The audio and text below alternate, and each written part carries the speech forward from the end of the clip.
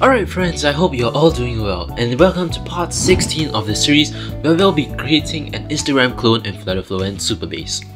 So in the previous video, we finished up on our search functions, and in this video, we'll be doing something very simple. We will be allowing our users to tap on this post and it will send them to a post details page. So let's get into it right now. So let's go ahead and quickly create our post details page. The post details page will be very similar to our home page over here. So let's go ahead and just duplicate our home page first. Let's give it a different name, post details page. Alright, cool. Then we want to get rid of some of these widgets over here. So the first widget that we want to get rid of is this row over here. We get rid of this divider. And instead of this list view over here, we just want to show one single post. So we no longer need this list view. So with this list view selected, we can right click on that and we will just remove widget. And now we're left with just our post over here. But now you can see that there's this problem of unknown variables. And that is because in our post component over here, we can scroll down to our post details and our post details component parameter is now unset, because we deleted our list view which previously had the query to get our post details. So that is actually a very simple fix. We want to go back to our search page right here, and when the user clicks on one of these images, he or she will be sent to our post details page, and that is where we will pass the details of our post details row into this page over here, and subsequently into our post component here. So how can we pass data between pages? Remember, we can do that through page parameters. So in our post details page right here, we want to define a new page parameter. So we can add a new page parameter. We can give it a name of post detail row. For the type, we can set it as a Supabase row. We want to set it as required, and the table name will be our full posts view. Click on confirm. And now we want to pass the post detail row into this page from our search page.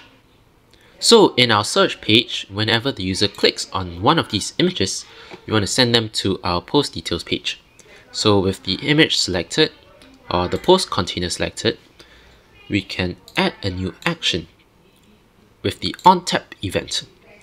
So we add a new action and we want to navigate to our post details page. And for the parameter, we need to pass this post detail row parameter. And I just realized that I spelled detail wrongly, but we can go ahead and change that later. For the value that we want to pass into this parameter, it will be our search results item, and it will just be our search results item since that is the Supabase row itself.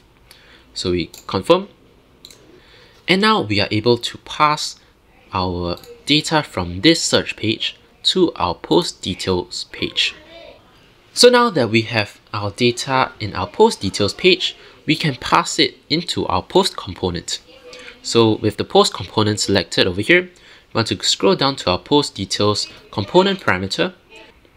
And now we can pass the data from our page parameter, post detail row. You can click on confirm. And you can see that now the fields over here are no longer unknown. It looks like we have one more error over here, and that is because of the navbar. So we actually don't need a navbar on this page. So with the post details page selected, we want to go ahead and disable the show on navbar. Then in this page, we also want to add the ability to actually exit the page. So let's see, where can we add that? Maybe we'll just add it at the top, right at the top over here. So in this column, we'll just add a row, and we'll shift the row all the way to the top of the page. Oops. And we'll take the row and shift it all the way to, and we'll take this row and shift it all the way to the top of the column over here. In this row, we'll add an icon, and this will just be the back icon. So search for back, and we'll just choose this chevron icon. Let's add a bit of padding, and yep, that should be good. Now we can add the action on this icon. So we open the action flow editor, and we'll just choose the navigate back action. Looks like it created one more error. Yes, no, that was just because we didn't define the action just now. Alright, so yep, that's it. We can go ahead and reload our test mode from our previous session. Alright, so now let's see. When we search for some post over here and we click on it, we are brought to this post details page with all the details of the post over here.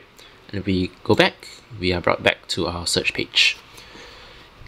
Alright, so that's it for today's very short and simple video.